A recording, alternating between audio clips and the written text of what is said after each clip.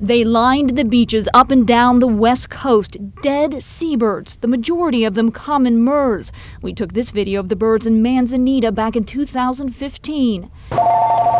It was something caretakers at the Wildlife Center of the North Coast had never seen before. They were treating hundreds of birds every day.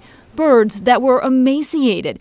There had been die-offs in the past, but nothing as massive as this. This was something that sort of exceeded all past events and continued to go far beyond what anybody expected would ever happen. Wildlife biologist John Pyatt had been studying the mass die-off ever since it happened. He says researchers counted about 62,000 dead or dying seabirds back in 2015 and 16, but he believes the actual number is much higher. We estimate that the total actually killed was somewhere between 500,000 and 1.2 million.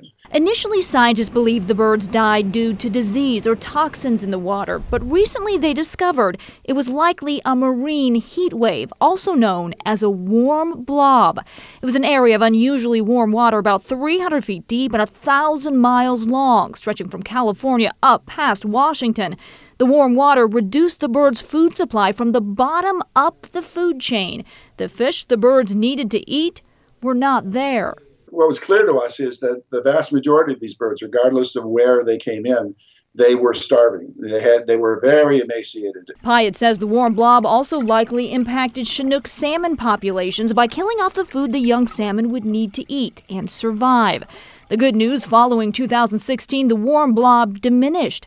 Pyatt says in the last couple of years, the murre population has nearly recovered, but the concern is not over. A new warm blob is forming offshore, and you can bet researchers will be watching it closely.